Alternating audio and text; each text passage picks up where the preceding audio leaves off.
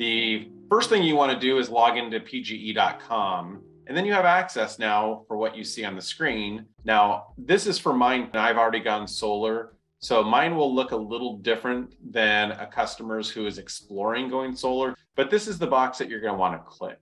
So then it pulls you here, energy usage details.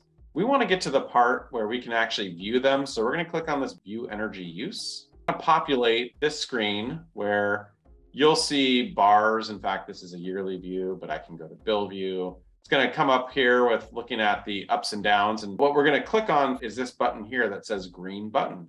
So when I click on that, this is the most common mistake that people make.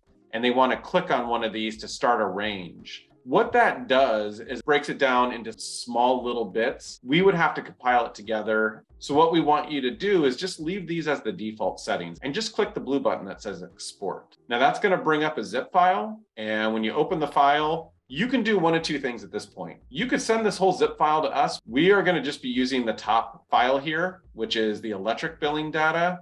You can either pull this out and send us just this spreadsheet right here, or you can send us the whole zip file. We're going to set up to make the best use of your time during this consultation.